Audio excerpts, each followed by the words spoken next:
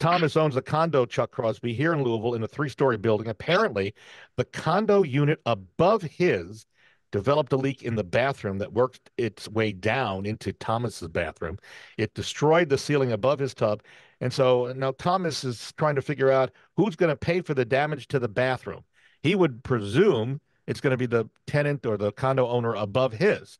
But is that standard? What would you Well, say? you've got it. Well, there is no standard. Each condo association is going to be a little bit different. Hmm. But typically, if it's something that where the guy right above you has a leak and it damages something below you, well, first off, you have to determine what portion of all this is the condo going to take care of. If there is a portion, well, great, it's taken care of.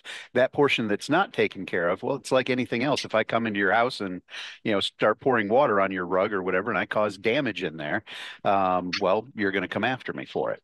Now, the way I've seen it roll out with condos is when you have a condo, there's an insurance policy that covers the things the condo is responsible for. And then there's a policy that butts up to it for each individual unit owner. At least you ought to be getting that. Certainly, if you have a loan, you're going to have it. If you're buying it cash, you still want to get it. And you would contact that insurance company because you want to have that thing fixed, obviously. Hmm. And then typically they go after the other person. That's how I've seen it roll out generally. In cases where there aren't insurance, you just sue 'em. So, small claims court come into this or no? Well, it depends on the dollar amount. Yeah. If it's over 2,500 bucks, you're going to be in district court or circuit court.